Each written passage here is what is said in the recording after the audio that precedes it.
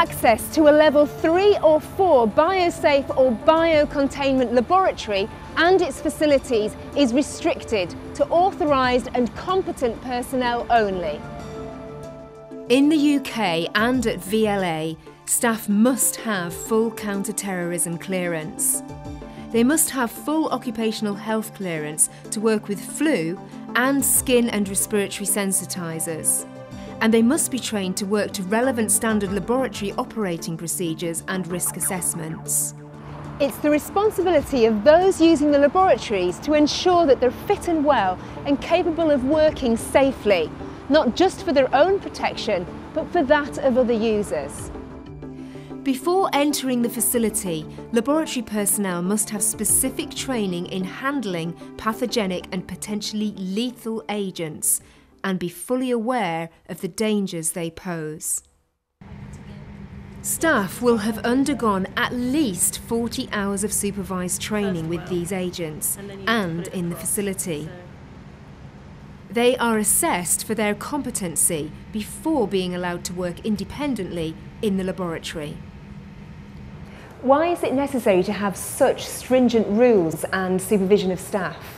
We need to ensure that all staff achieve the same level of competence. We have the pre-checks in place. This is to ensure that any PPE they're going to wear fits them personally. We have medical checks to ensure they're medically fit to work with these viruses in case they have to take any post-exposure antiviral treatment and also for their vaccinations. We also need staff to read through all the risk assessments and SOPs so they're familiar with them before they come into this environment. We then have a system in place of supervision for a minimum of 40 hours, and this is deemed necessary as a guideline to ensure that they've fully familiarised themselves with all the procedures, but some staff do require more than 40 hours. How do you manage the process? All staff complete their own checklist with the pre-entry checks that we've already discussed. They then will go in with a supervisor for 40 hours in the building. Once they've completed their 40 hours, they then approach the building officer who will carry out a formal assessment. This is both an assessment on them working, but also an interview basis on how they would deal with a spillage.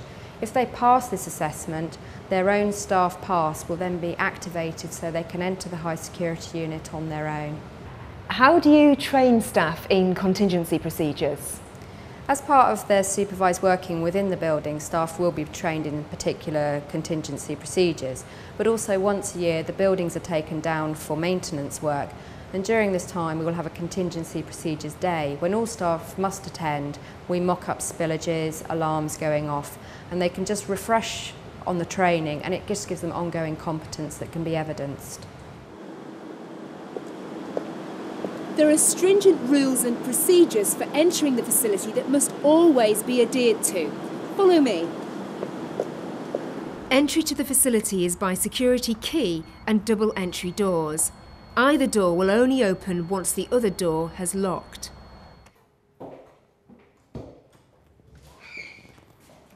The reception or lobby area houses a manned control room where all personnel are required to sign into the entry logbook and check on who else is working in the facility. Where appropriate and if available, prior to entry, staff should check the pressure dials and warning lights to ensure that the facility is functioning correctly. Any consumables, equipment or specimens required are passed through a double-doored pass hatch or fumigation chamber.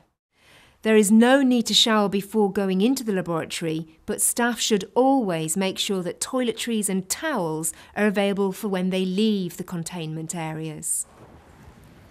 A door leads from the changing room into the containment area. Now we're ready to pick up our samples and equipment from the pass hatch.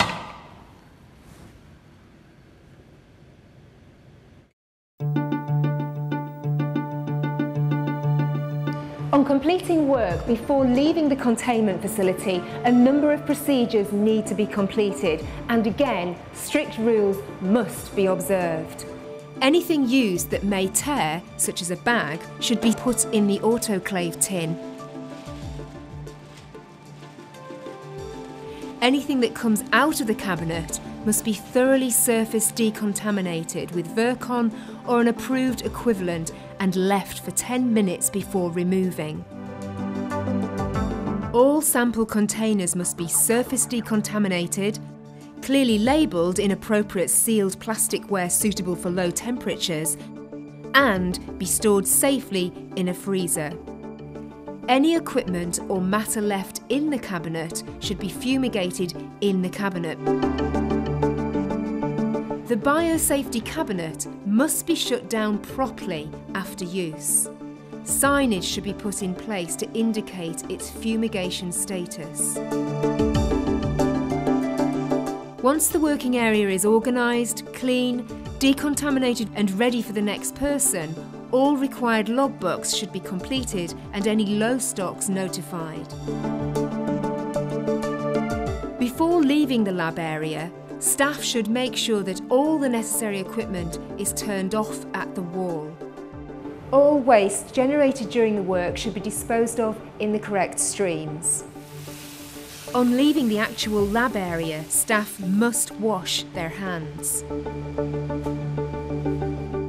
Any relevant work documentation should be faxed or scanned out, and staff should notify other users that they are leaving the facility. Laboratory and working clothes should be placed in the laundry bin housed in the shower lobby. When leaving the containment area, staff must shower for at least 3 minutes, including a full hair and body wash. On signing out, the building officer must be notified of any issues that have been encountered, including low stocks of consumables.